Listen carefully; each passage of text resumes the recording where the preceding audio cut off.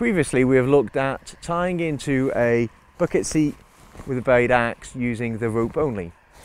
In this session we're going to look at tying into the same anchors but wearing a climbing harness. What I'm going to do is I'm going to clip into my my screw gate carabiner with a clove hitch, making sure there's a little bit of slack in the system here. Once I've turned round and sat in place, my anchor is now nice and snug. I can now tell my partner that I'm safe, and I can pull in any slack rope until it goes tight.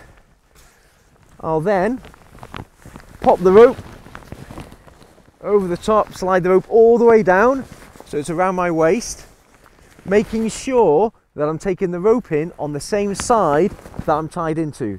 So I have my anchor, my belayer and my climber, in this case all coming out on the right hand side. So in this climbing context, if my partner is going to lead through, I need to make sure that I clip a screw gate into my rope tie-in loop and make sure that I clip their lead line into the carabiner and screw it up.